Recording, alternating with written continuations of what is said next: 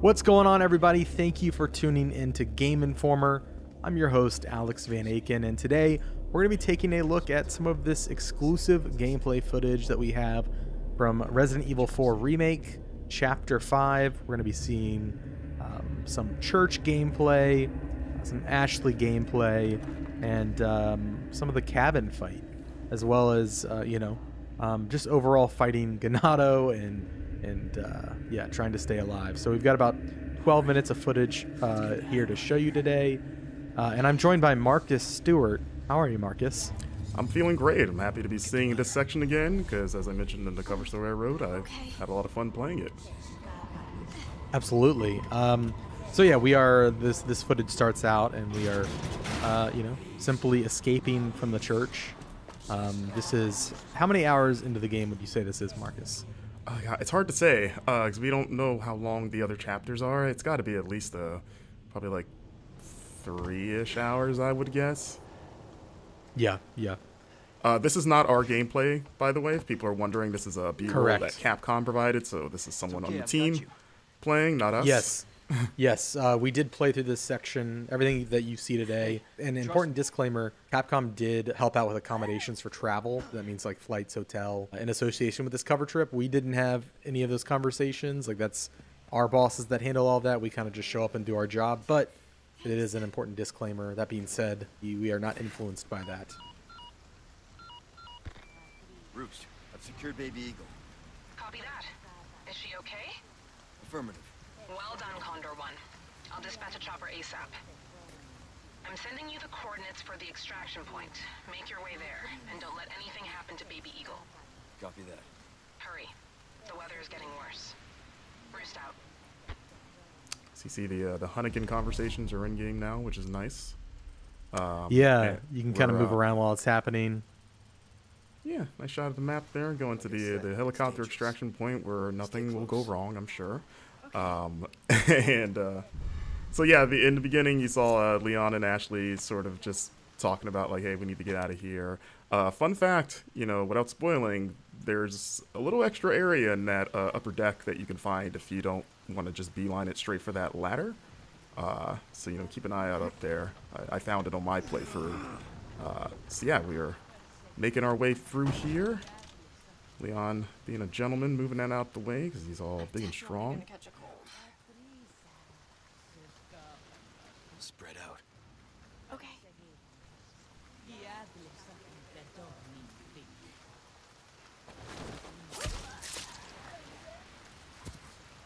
Come on. Okay. And yeah, this part was pretty fun to get through. I tried to get through it stealthily the first couple times.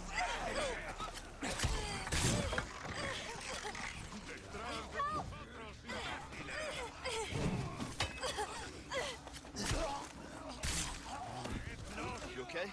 Yeah. Spread out.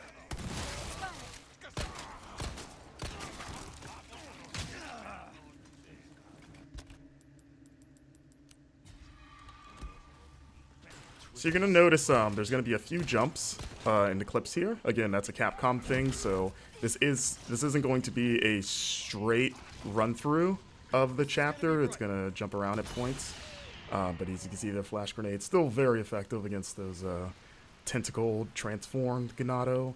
As we enter the cemetery, you get a little bit of a taste of one of the side quests, which is sort of a spin on the cemetery puzzle. As you can see, you can still shoot birds' nests to get those precious eggs, or I guess a chicken egg that's in a bird nest in the tree. Don't ask me how that works.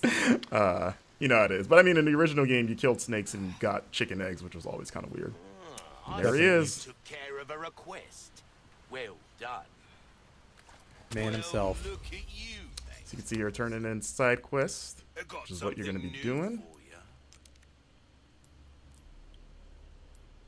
One has to wonder how he moves with all that heavy equipment in that coat. Must be pretty strong. It's kind of like a Dragon Ball, like Piccolo weighted training gear. He's probably pretty strong. But I was thinking he's just like into CrossFit. we we don't know. He's a mysterious figure. As you see, we're upgrading our equipment here. You can upgrade knives now, as mentioned in the cover story, which is nice, which you're going to be needing because they have limited durability. And you're going to be using it quite a bit for the new parry mechanic, which I enjoy. And you can see there's another side quest right there. You're going to want to keep an eye out in the environment for those blue flyers. Oh, so there's the Wild Doll quest. That was one of the more involved quests that we saw so far. Absolutely. We need to keep moving. And you won't see the solution in this footage, but you will see sort of what's on the other end of this side quest for you. Yeah. The dog is hard to find. We are going to show the dog, but the way to find the dog will be, I guess, a little bit of a mystery. And also important to note, we turned left when we left that door. There is another path behind us if we were to turn right out of that door that goes into an underground tunnel that like takes you up through a well in the village. So there's a lot of paths available. Yeah, like when we both came through here, we just assumed just the way the camera's framed. We're like, okay, it's the only way to go. But yeah, one of the producers pulled us aside and was like, hey, check this out. And we were like, oh, okay. Not bad, right? Here we go. We've got the village at night. That lady thought she could take a pitchfork to Leon. Didn't work out for her. And this is I was gonna just comment on the rain. I know that there's a lot of talk about Raingate. Raingate. I do agree. I think it can be tuned down a little bit. It does feel like intentionally, like it is intentionally obfuscating the environment, and kind of adds to that tension. Like you can't see what you're shooting. I do agree, though. It's a bit much. And you know, it'd be great, Marcus, if there's like a rain slider. I'm kidding. Yeah. I just want a nice little downpour. As we see, I love the lighting in this game. You know, like it just the bloom on the flashlight and just how dark everything is. Like it just makes especially like interiors like this. If we lift Ashley up to do her thing, get Leon up there. Yeah, it just makes the interiors creepier. Like that, like the first time that owl made me jump because you just see the glowing eyes in the dark. And yeah, you're like, oh my god, like what is that? I will say there were a couple times when I was playing the demo where I was kind of in a very dark environment and Leon wasn't pulling up his flashlight, which is kind of frustrating. So I'm just kind of like clambering around in the dark. It was mostly like outdoor. Oh, there he here's is. the dog. Look at that thing. It's got like a weird, it looks like a scorpion tail. Now that I'm looking at it again. So yeah, Capcom also pointed out, for those wondering, that this dog is not the dog that Leon can rescue in the original game, because, you know, in this game he's presumably dead. So, you know, at the time we kind of were like, oh, maybe this is the dog, but they were very clear to point out, like, nope, different dog. And you're like, okay. But yeah, that dog fight is pretty hard.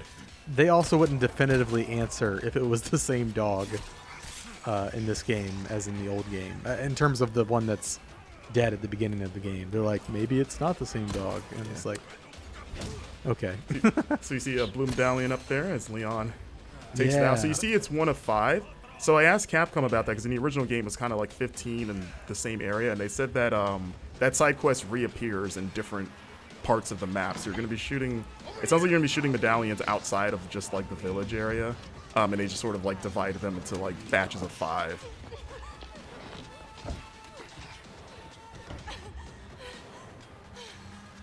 You. Hey, listen, bumped earlier. Yeah, about that. Hey, I see you found your missing senorita. Senorita has a name, Miss Ashley. You are? Who are you? What are you doing here? Very good questions, unfortunately. Hide, now. Okay, it's game time. And due to the cuts, there's a lot of that village before the bridge that we ran over that you can you know, fight through and explore. Like there's a lot that they didn't show in this footage. It's where, at least during our playthrough, the brute first appears, the cow-headed enemy. Right. in that area just before the bridge that we crossed. But yeah, because in the footage we've put out of this, people have seen the cow guy shows up in this fight, here. but you Yeah. actually fight him well before this. So yeah, so when it he seems shows like up in he's the gonna fight, be what were we saying? yeah, he's definitely a recurring enemy. But when he shows up in the fight, you've already had to fight him before, and so I feel like it's extra tense because it's like, oh my god, I gotta fight this guy now. Yes. So I saw some people speculating that he might be a single persistent enemy that follows you. I'm No. pretty sure that is not the case. Yeah, I think he's No, just another I have- enemy type. I have killed him several times in different areas. Yeah. Just a new enemy type. So this fight was pretty wild, as it is in the original, but even more so here. And there he is, Mr. Bullman.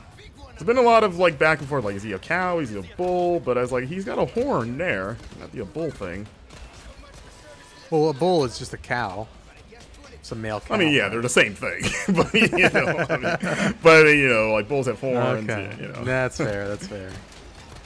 Listen. He's got a single horn there, it looks like, as Leon just gets pummeled. And yeah, that's the end of the action gameplay we've got to show off. This is a look at putting gems inside of treasures to increase their value. Of course, if you different combinations of gems net you different bonuses. There are now customized cases that have different bonuses. So like the black case has an increased drop rate for L resources. Yeah. And you can pick up charms as well, a little chicken charm. The charms and the cases, they give you little passive bonuses. Yeah. And you can do that stuff in the typewriter menu, as you saw. So you can't do that all the time, just when you reach those save points.